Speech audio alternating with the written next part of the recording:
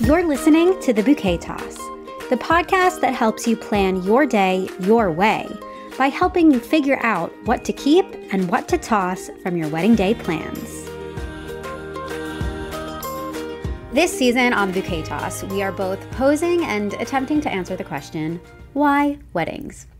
For most of us, a wedding is something we view as a rite of passage, filled with traditions that we associate with the celebration that often we might not understand or really know the history behind.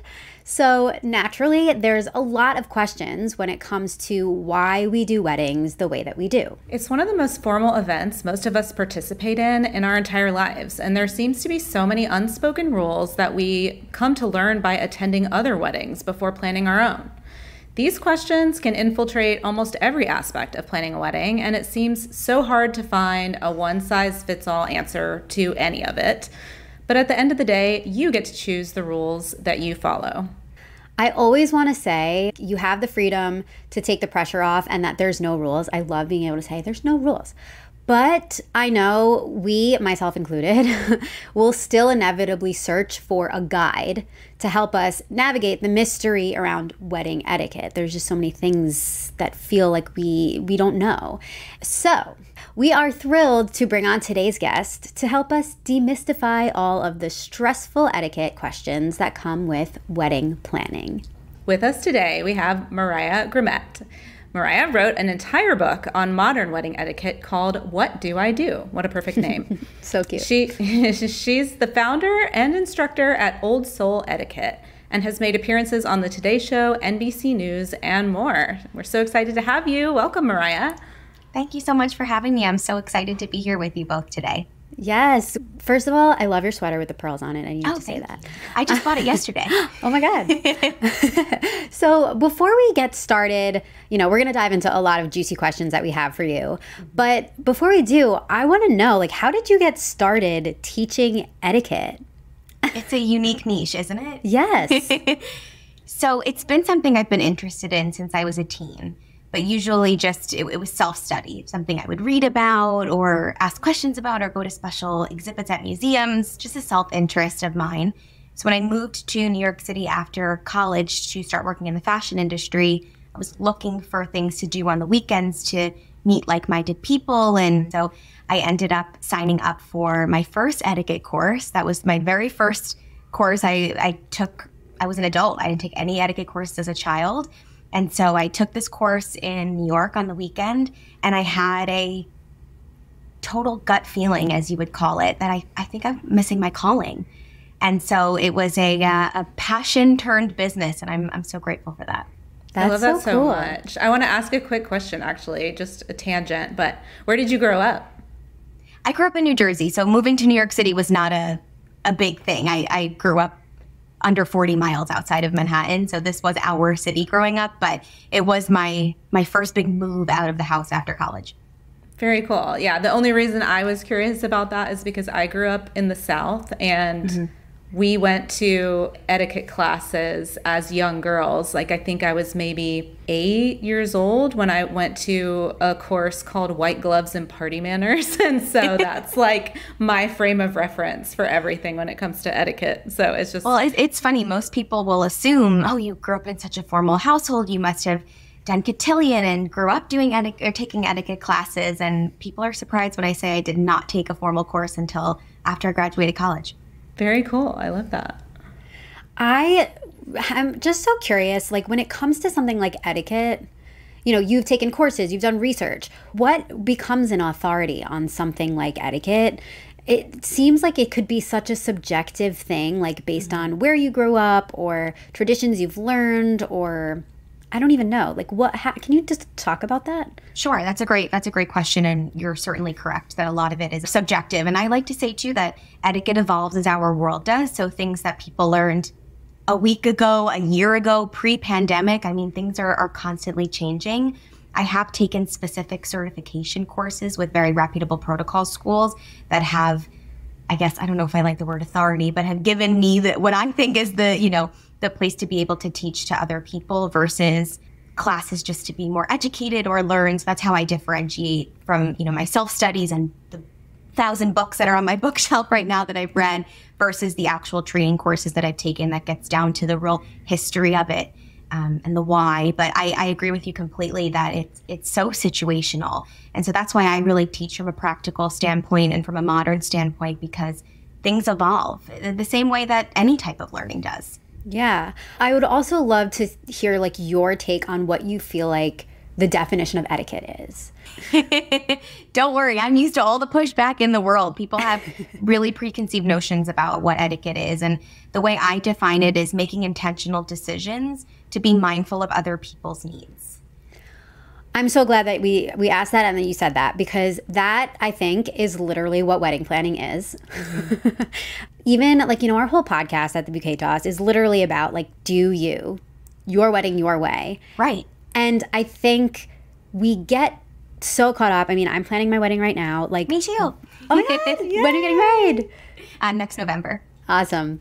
And so, you get so tripped up, like, what am I supposed to do? Or, is this the way it goes? And that's because tradition is all wrapped up in it the same way it is with etiquette. Mm-hmm. And at some level, I would love for us all to believe our wedding can be whatever we want it to be. But at the same time, by having a wedding, we are subscribing to this established rite of passage, ceremony, ritual, where, we're partaking in that thing. And so I think inevitably we have to think about and be mindful of how what we're doing impacts others. That was really the driving force behind the message of my book was, answering the questions of like, what do I do in all these crazy wedding planning situations? But it's more so the fact of let's respect the tradition. Let's learn the why behind why we do the things that we do so that we can modernize the how. Because I agree with you. Etiquette is about being mindful of other people's needs and being considerate to others, but without compromising our own boundaries and our own vision. It's a juggling act. You have to balance it all. But that was really the driving force behind the book. I feel like the most common conversations that I'm seeing happening around etiquette these days are fueled by, Reddit threads of like, am I the a-hole in this situation about a wedding? Mm-hmm. And ultimately, like a lot of those questions are rooted in what is the etiquette in this situation? Right. Who's in the right? Who's in the wrong? And so this etiquette situation is like such an important conversation to bring it into these modern times. Yeah. I think let's just get started with talking about some of the like really popular questions that we have heard. I think the thing that's standing out to me the most is kids or no kids. I will say that is completely up to the couple. And they should be okay with whatever decision that they want to make. It also depends on family situations. Like I think about me, I'm the oldest sibling, I'm the oldest grandchildren. There are no young children in my family yet. And so for me, it's not an issue.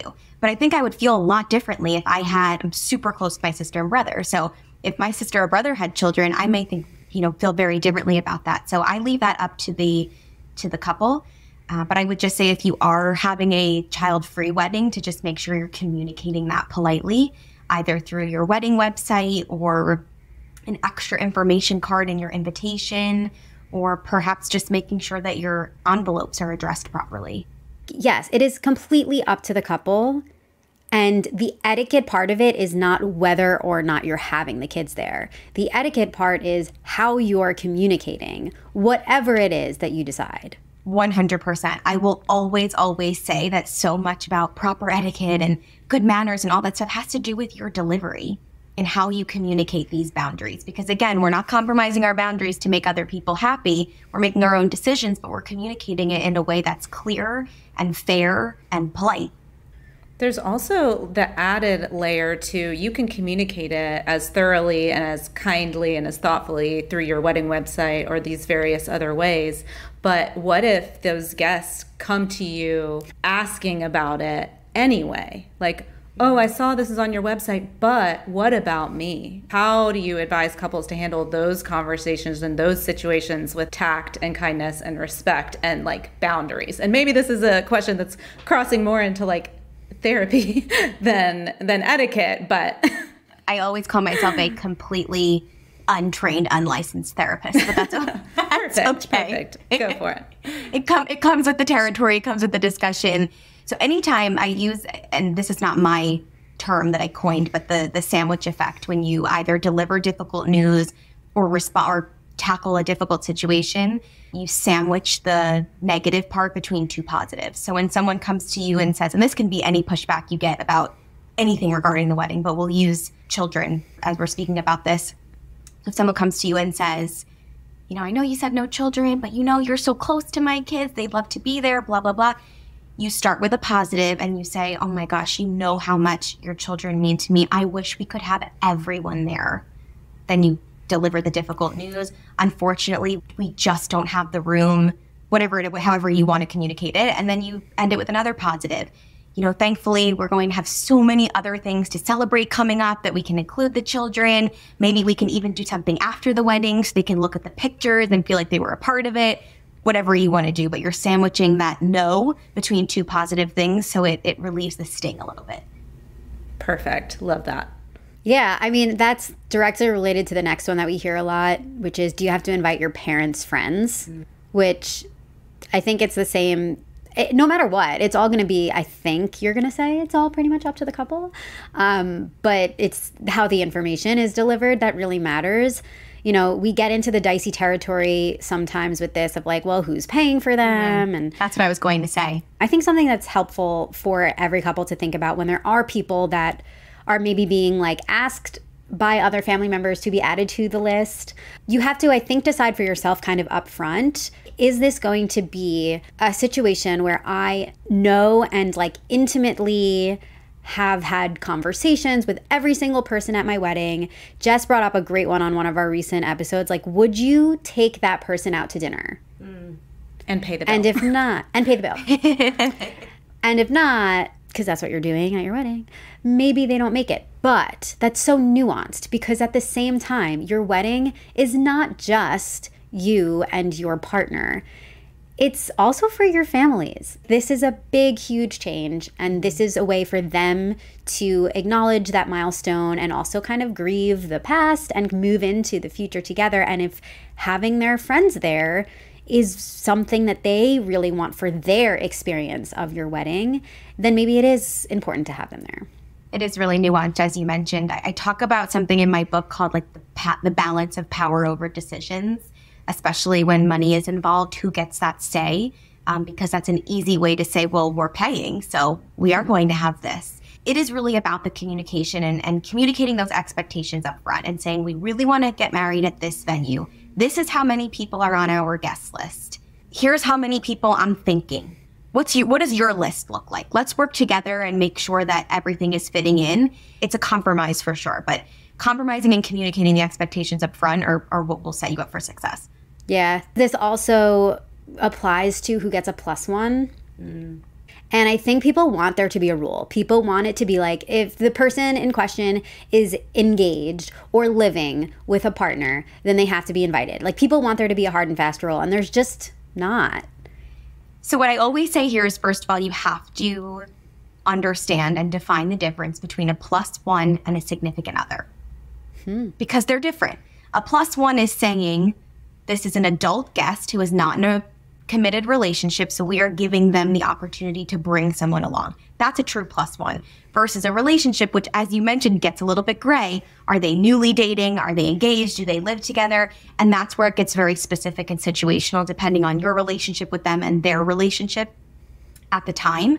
So it's hard. It's really difficult to give a hard and fast rule on that. But I would say the most important thing is to be consistent. So if you are giving your two friends a +1, but you're not giving your fiance's work friends a +1, that's where it becomes an issue for me from an etiquette standpoint. So you're either deciding we have the room to give every single adult a +1 for our wedding because that works for us, or we are only inviting couples who live together or are engaged or married or, you know, life partners, whatever it may be, and we're not able to give single guests a +1. So I wish I could sit here and say, this is the rule, this is what's to follow. It's so difficult to do that. And that's why I like to say there's no etiquette rules, there's etiquette guidelines, because there's always an exception and always a special situation for everyone. But I think the most important part or I know the most important part from an etiquette perspective is to be consistent once you make that decision. You want to be mindful of how someone would feel if they're the only one without a plus one, especially if they're within a social circle that speaks to each other. Yeah, or if they maybe don't know anybody else. Right. They could be, a friend that you have that you don't have other mutual friends with, and to come somewhere alone where you don't know anyone is hard. Absolutely. And so, yeah, that is a great way to look at it. Absolutely. I think you've given some really great guidelines and, just reiterating being consistent and communicating for sure.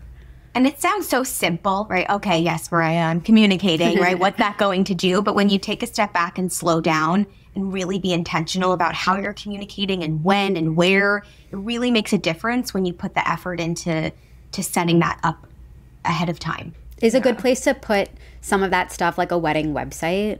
Maybe not with plus one, but like with kids, like kids or no kids, I feel like I often see that on wedding websites where it's like, we have decided that, like, it just so that it's plain and there to see and everybody can see it kind of thing. You absolutely can. It can be something as simple as in the RSVP area, if you're doing that through your website, or on the event information, like we love children, but we have chosen to have a child-free event, something as simple as that. Or oftentimes I see an extra card along with the invitation bundle that's just maybe accommodations and information, and it may just be a bullet point there too. I would hope that people would be able to just read the envelope and realize if it doesn't say the Smith family, that the children are not invited, if it just, says the adults. But you can never be too clear in your communication.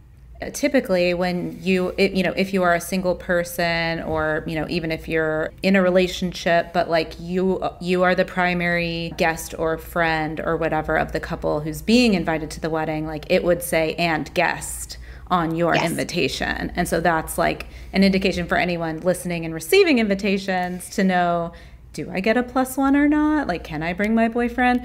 It would say explicitly, like, either "and your partner's name" or "and guest" on your invitation, right? Yes, exactly. So that's a great segue, because for invitations, and even I guess save the dates too, I think a question that is always asked is, when do you send them? And like, how is that time frame even figured out? What would you say is the etiquette on that? Again, it's a guideline. I think if you're having a destination wedding, the timeline will always be a little bit longer, just for obvious reasons. But for a save the date, anywhere between, I know it's a broad range, but anywhere between 6 and 10 months, 6 and 8 months is a great way to do it. Up to a year in advance, I see a lot more nowadays, especially with destination weddings. And then an invitation can be anywhere from 2 to 3 months prior to the date. And is that just because that is what is most helpful for someone receiving it in terms of like them figuring out their timeline? Yes, it's for people. I know this sounds redundant. It's for people, obviously, to save the date right ahead of time. We're so over committed these days in our lives, so it's obviously for that reason. But it's also for the planning reason for the couple, as they are navigating working with vendors and venues and having to gauge numbers and tables, and all the way down to the detail of making sure the florist knows how many tables that are going to be. You don't have the exact number, but it's for a planning perspective on both ends. I'm in like a bunch of bride Facebook groups, and like that's the thing everyone's always asking. There's like a million threads, and it's always the same thing people recommend, around 2 to 3 months. But it just seems like something everybody is so unclear about. And I mean, maybe it's just the anticipation, like you want to know who's coming, right, and you kind of want to send it earlier. But there's no rule that says you can't send it earlier. It's not completely necessary if you've already sent the save the date. And I think also with so many people using wedding websites, which not everyone does, you don't have to, of course, but with wedding websites being so common, it's like all the information is there from the beginning. Right. So I think there's people feel less pressure to get the physical invitations out sooner. Yeah. And it's another example of the more communication you have with your guests, the better off you're going to be. It's so true. And it is really, too, again, how things evolve. Like etiquette books 15 years ago were not talking about wedding websites. No, that's right?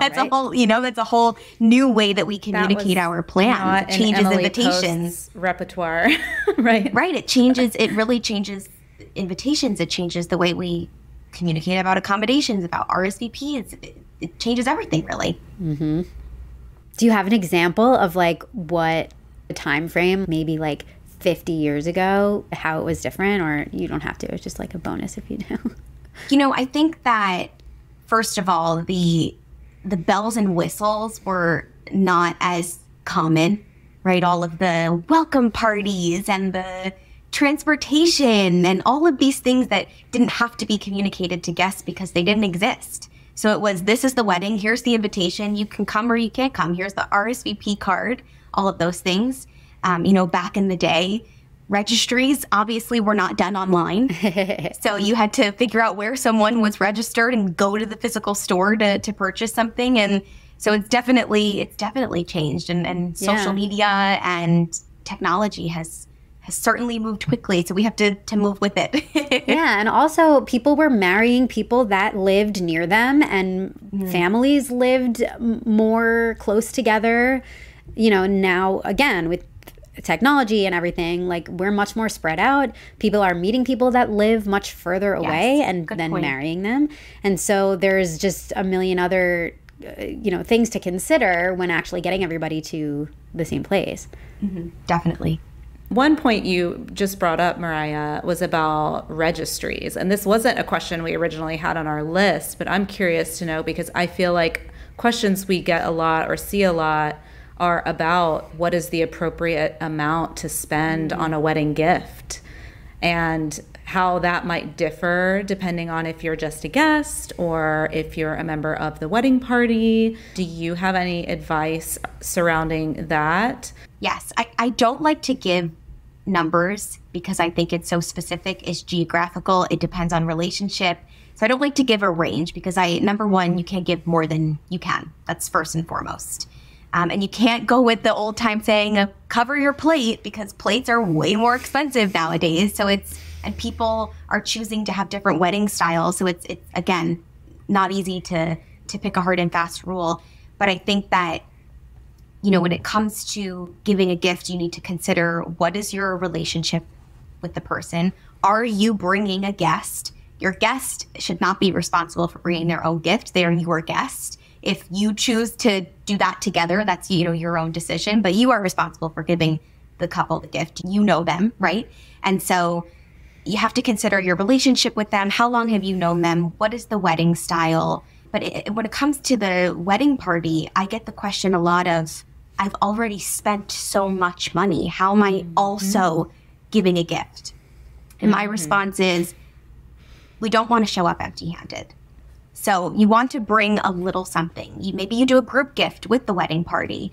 And as the couple getting married, you need to understand that oftentimes you're expecting your wedding party to spend a lot on bachelor and bachelorette parties and showers and outfits and all these things. And so again, it's a lot more about the gesture than it is about the value when it comes to the wedding party. But it all goes back to considering really what your relationship was with that person, taking that time to think about what type of gift that you should be giving depending on the relationship. But again, you can't give what you don't have, right? And it's so nuanced now. It's so nuanced. It used to be, look up the menu, cover your plate, there's the gift, but it doesn't work that way anymore. It's so true. It's so nuanced, and it's so, I feel like, emotionally fraught for couples too, especially, if you're traveling to attend the wedding and you're already forking out, hundreds of dollars on flights and hotel and everything else. It really adds up. And it really does. Yeah. So, but I do think that those are really great guidelines to keep in mind when considering how much to give. And really to remember that it's about the gesture. Yeah, absolutely. Another question that I see all the time in these Facebook groups is, somebody didn't give us a gift, or like we can't seem to find a card or, something from this person that we really thought would give us one. Do I still send them a thank you card, and what do I say is always the question. That's a good one. I would say, yes, send them a thank you card. I always will recommend noting the specific gift in the thank you card. So writing out what the gift that they gave you, or the monetary gift, whatever it may be. But I would rather you just write a simple thank you for sharing our special day with us, so that in case they did give you a gift and it was misplaced, you're kind of covering all of your bases.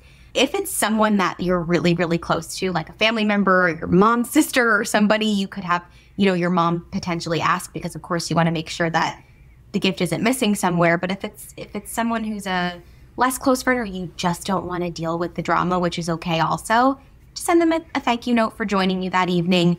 And if they didn't send you a gift, you took the high road and sent them a thank you note. Absolutely. In some parts of the South, that could be seen as passive aggressive. Right. But, it's like a cultural thing, right? Depending on Definitely. what area of the country you grew up in. It's fascinating. Humans are fascinating. It is. And it really is. It is geographical and cultural. Absolutely. We love anything that can help make wedding planning more fun and less stressful. And that's why Greenvelope is a game changer. With over 8,000 five-star reviews, it's clear that so many people agree. Wedding announcements and invitations with Greenvelope are easy on your budget while sacrificing nothing when it comes to style or quality. They have thousands of beautiful designs for everything wedding related, from engagement announcements to save the dates, formal wedding invitations, thank yous, and beyond. Plus, they have several key features that make communication with your invitees a breeze. Guests can RSVP with the click of a button, so you'll know in an instant who will or won't be attending. And you can even include survey questions to ask guests about meal preferences, accommodations, and more. One thing that I personally think sets Greenvelope apart, and something that really turns the stress way down, is that with every Greenvelope account, you have your very own messaging center. This makes sure that you're able to keep in contact with any of your guests at all times, whether you need to follow up, pivot your plans, or even ask for an extra hand. And while it's true that weddings with Greenvelope save a lot of paper, the company takes their commitment to a sustainable future a step further, partnering with organizations like National Forest Foundation and being a proud member of 1% for the Planet. So if you're planning your big day, there's really no need to wait. Visit Greenvelope today by going to greenvelope.com/BSB or by visiting the link in the show notes. So this is one that I see a lot, and I want your answer, and then I want also more of the history if you have it. So for like your actual ceremony and doing your processional, there's often a lot of questions on who should walk with who, or what is the order? Do they have to stand when they get to the altar? All of those things that have to do with that part of your ceremony. What are the guidelines there, and like how did they even come to be? The guidelines really came to be from the different houses of worship, because because weddings were typically a religious thing, right? It had taken in a house of worship, or interfaith marriages were not as common back in the day. So you were getting married to someone, of the same faith. And so the guidelines came from what was customary in that house of worship. So before you are planning, or while you're planning your wedding, before your ceremony, you need to consider, how can I be respectful of the house of worship if you're getting married in a religious place? So you speak to your officiant, you speak to the members of the church or temple or wherever you're getting married to learn about what that protocol is, so you can be as respectful as you can there.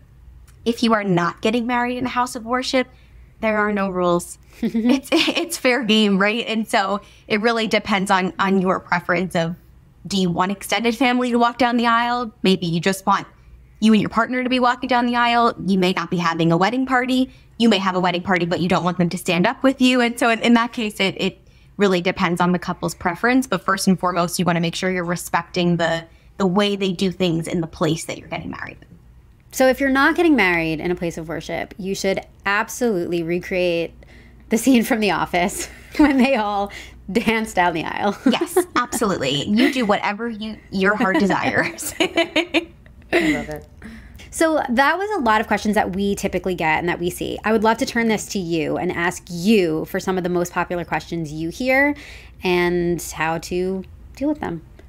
So we touched on the biggest question that I usually get, which we touched on already, is the whole money thing, right? Is do I have to invite my parents' friends, or my aunt is paying for my dress? Does she get, say over what I choose? And so that's a big question. But I will also get questions about family members either not supporting your relationship, or family members that you're on tough terms with. How do you go about communicating the fact that you're getting married? Do they get invited? How do you manage that? And again, I know I sound like a broken record, but there's no one size fits all. It really depends on your relationship with them.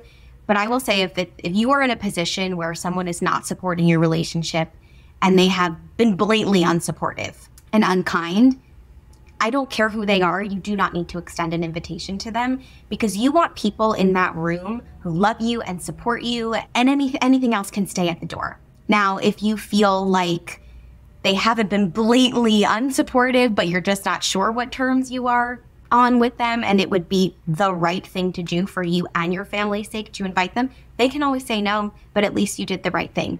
So that's a question I get, is dealing with family members who you have prior issues with. You heard it here, folks. Weddings bring up so many sensitive things and past, reopen wounds, and it's just a sensitive time. Oh yeah.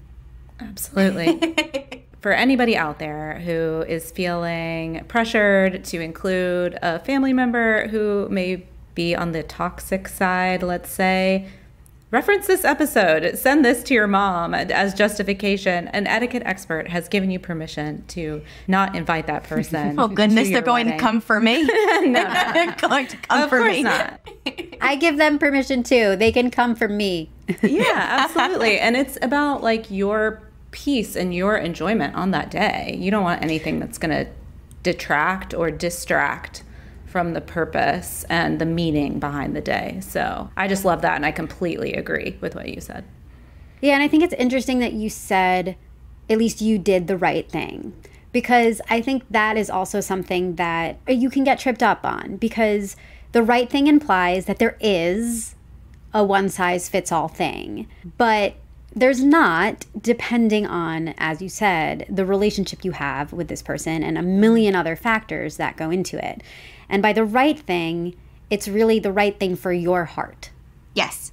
Not for theirs, unfortunately, not for your parents, for you as the person getting married, what sits right with you. And I will say that I definitely have worked through with a lot of couples very specific situations, right? Where I have all of the details and the background, and then we kind of make a plan together of should they be invited? How do we go about this? And so it's really so nuanced. There's so many different situations. There's so many different layers. It truly is layered like an onion, though, isn't it? It really is. And then on that topic about, family drama, because that's really what comes up most often for me. People will also ask about, I come from a divorced parents, and this may be the first time that your parents or whomever is not speaking anymore is back in the same room. They both want to support you, and you have a good relationship with both of them, but they don't have a great relationship with each other. Yeah. So how do you handle that, as you feel responsible for making sure that works as it's your wedding? And so I say you have a sit down, intentional, private conversation with both of them. And you sit and say, listen, I know, right? We're acknowledging, I know that this isn't going to be easy for you to be in the same room. I get it. But then we say, this is a really, really big day for our entire family. So I would so appreciate if we can try and be as polite and respectful as possible. What can we do to make sure that you're as comfortable as possible? Can I seat you on the other side of the room? Can we make photos with the families at different times? Again, we're not bending over backwards and rerouting our entire schedule for them, but we're just acknowledging the fact that this is a difficult day for them, and we want them to know that we honor that, and we'll do what we can to make them feel as comfortable as possible. Yeah, it's really nice to honor it with asking them what would help. The instinct is always going to be to come up yourself with things that will help and try to prescribe, well, we'll do this, this, and this, and that'll be good. But I think it feels extra sensitive and just caring to have somebody ask you what would be good for you in this situation. And maybe, it was always you were planning to have them sit on opposite sides of the room, but if they have to then say that themselves, it also puts them in a situation where they're like, okay, I said that this is a stipulation that will help me show up my best on this day. And it's a reminder to them that that accommodation was made for them so they can act accordingly. It also makes them feel heard, which is most of the time what people want. Mm-hmm. They don't need the problem solved. They just want to be acknowledged, and they want to feel heard. And that usually you could put out a lot of fires in your wedding planning drama with family by saying, I hear you, I understand, I want to work together on this, goes such a long way. Same with just talking to your partner. 100%. 100%. Like, is this a moment where you want me to come up with solutions, or do you just want to yell and for me to yell with you? And either option is okay. Yep. So, okay, I think another one that you probably get all the time is the etiquette of timing for sending thank yous after a wedding has happened. I also see this a lot too. I think it's another situation where people are afraid that they'll be judged for, like, you know, having bad manners or something like that, depending on when that happens. But it is also like kind of a big task to get all of that out if you have a big wedding. Yeah. What are the guidelines you suggest around that? First and foremost, you have to send them. I get flooded with messages on Instagram about people saying, I was a guest at a wedding. I gave a very generous gift. I gave a shower gift. I gave an engagement gift. I never got one thank you note. And I'm appalled. I mean, I know I keep talking about I'm so modern, but that's one of the traditions that I will always stand by. You have to write, especially with weddings, you have to write a thank you note. You must. So that's number one. And I will always say it's never too late. Life comes up, things happen. So it's never too late to send one. You don't have to make the whole focus of the thank you note that so sorry I'm so late. Just send it. It will be appreciated no matter when it comes. But if we're trying to follow a certain guideline, you know, normally with thank you notes, I try and have a within a week turnaround, but that's not feasible for weddings, again, because you are potentially writing hundreds. And so I would say anywhere between 2 and 6 weeks, depending on when you're taking your honeymoon. You may be traveling for a while after your wedding. Use that as a benchmark, but take a deep breath and know that you're not being, held to that. But as long as they get done, take turns, split them with your partner, make an event out of it, right? I always say, like, put music on, pour a cup of coffee, like, make it nice and make it a thing that you'll look forward to. Because I know it's something that a lot of couples are dreading, especially after they've just spent who knows how long planning a wedding and they just want to be done at that point.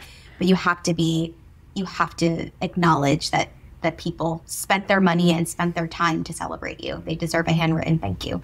Yeah, it's so funny because it's just, again, it's like the product of the times. But like now people getting married are people that maybe wrote letters like in camp when they went to sleepaway camp or something, right? But like since then they've been texting and nobody, is used to that. Right. And I think the wedding is kind of the thing, like if you do kind of the very normative stuff that happens after a wedding where, you maybe start a family or anything like that, the wedding is the first thing where you have to start writing thank yous, and then it just kind of like doesn't end. You constantly have your kids' birthday parties or all these things, and then you are sending them all the time. But really, like up until the wedding, maybe you had like a graduation party or something, but often it's really like the first thing, and certainly you and your partner like together sending these things. And so it's a really good thing that a lot of invitation suites include a design for thank yous. So like up front when you're doing that, you have to kind of think about it and have that be a part of it. So then you at least like you have them and you're like, all right, this has to happen. Well, you bring up a really good point too, because another question that I get asked a lot that just made me think of is if people are sending gifts from your registry ahead of time, like between when you send out your save the dates and your wedding, do you have to send a thank you card? And I say yes, because you want people to know the gift made it to you. Oh, look at you. You're all prepared. See, you get an A+. Need to go drop those off. Yeah, so perfect. You want people to be thanked as soon as they send you a gift. I'm such a big fan of like taking care of those things like as they come in too, so that they don't pile up into this like huge stack to tackle after the wedding. And other things that you can do, I think, to make it a little bit quicker or simpler is exporting your guest list addresses onto like labels and labeling all the outside of those cards. So when the time comes, you open it up, you write the note, put it right in, and it's ready to go, So you can do a lot of that kind of like prep work ahead of the wedding to save yourself time and batch it, like Mariah said, make it a date with your partner, your new spouse, and just having it off your plate and knowing that you took care of it will be such a relief, and it won't be hanging over your head for months to come after the wedding. That's a savvy hack. I love that. Also, great tip. I have another hack. I have to share this. My sister, for Hanukkah, she got me and my fiance this stamp. Oh, I love that. It's like, our initials and then our address, and it like looks all nice and fancy. I need to get one of those. It is so cool. And you know what? If you're listening to this and you need to get a gift for somebody getting married, that is such a great idea. Seriously, shout out to my sister. Such a good idea. And we literally just stamp them. Done. Great gift. And it looks beautiful. We'll use it even beyond the wedding, but like what a great gadget and such a thoughtful gift. It really is. So before we go, Mariah, can you share what are your top 3 pieces of advice for couples planning their wedding when it comes to etiquette? The first thing is that I want people to feel empowered and know that being considerate and having boundaries can coexist. So you can still have your vision and have your dream wedding while simultaneously being mindful and respectful of your guests' needs and your family's wants and everything like that. It's a juggling act, but it's possible. The second thing is to be consistent when you're making decisions. So whether that comes to inviting children, plus ones, accommodations, wedding party details, when you make a decision with your partner, be consistent so that your guests feel valued and so that things are fair. And then the third thing is to make sure that you're communicating all of your expectations up front for your family, but also for your wedding party so that they can prepare accordingly and know what to expect in the coming months so there's no surprises time-wise, financially, or anything else like that. Perfect. I think we need to put being considerate and having boundaries can coexist. We should make a t-shirt. T-shirt, a tote bag, I don't know. A mug, a pen. We need it, yes. Absolutely. This has been so awesome. There's really a never-ending list of questions that we could be asking. And so I would love for you to share how people can get your book, What Do I Do, so they can learn more about these questions that they will have, and then how they can even find you, maybe even connect with you. Give us a little bit of that. Sure. So my book is called What Do I Do? Every Wedding Etiquette Question Answered. And you can find it pretty much anywhere that you shop for books. So Amazon, Barnes & Noble, Target, Walmart. And I am all over social media, wherever you are, at Old Soul Etiquette, Instagram, TikTok, Facebook, LinkedIn, Mariah Grumet. And my website is oldsouletIquette.com. Perfect. It has been so lovely talking to you. I can't wait to dive into the book to, just think through all the other questions that I have, because it seems like every day there's another question. So what do I do, Mariah? Help me. I have the answers for you. Thank you. Yes, thank you so much, Mariah, for being here and sharing all of these wonderful guidelines for etiquette for our listeners. And it's just been such a pleasure having you. You've been listening to The Bouquet Toss, brought to you by thebudgetsavvybride.com. For more tips, tricks, hacks, inspiration, and support, check out the links in our show notes. We are a proud member of the Evergreen Podcast Network. Get more information and check out other shows in the network by visiting evergreenpodcasts.com.